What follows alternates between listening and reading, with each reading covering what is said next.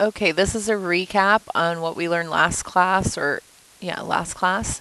To pick, say you have your finished character, and then you need to pick an inspirational color. So for your swatches, go to your swatches panel.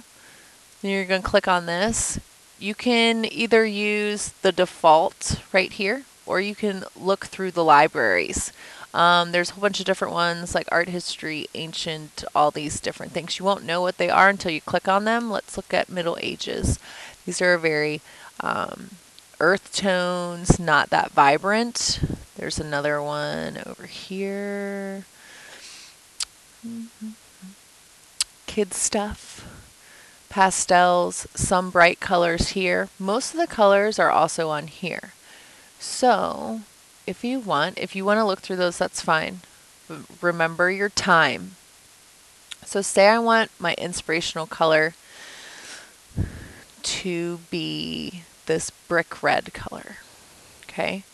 So I click on that, but then how do we find the color modes? So what you can do is double click on this color. This will pop up. And then these are your values. It shows you both of the values. It shows you the RGB values, which is 192, 23, and 44. And then the CMYK values, 5, 100, 85, 17. I know it says percentages, but it's still just the number. So what you would do then is write both sets in your visual journal for your inspirational color for your character. Then once you have that, go to new swatch. Make sure these are the same values when you hit new swatch. You hit OK. Okay. Then after you've done that, I want you to go to the color guide and I want you to pick a color scheme. So there's complementary color scheme. There's all these different kinds of color schemes here. So I would pick a variety because we are also going to add a background with your character. So don't limit yourself to just complementary. Doing something like the compound 1 or 2 is good. Also, the pentagram is good because you can also use the tints and shades of these colors.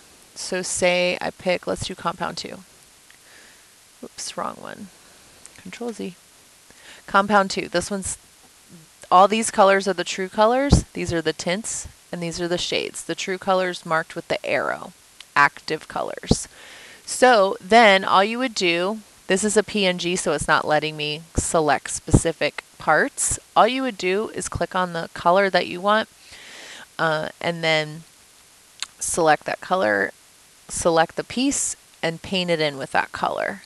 Using this. What you can also do is click on this and hold the shift key, click down, and drag these to your color palette. What I do is I usually take the last one and I hold shift, click all the way up to black and white, and delete those color swatches because it'll reset. I usually keep my grayscale and my basic color wheel up just in case I need that.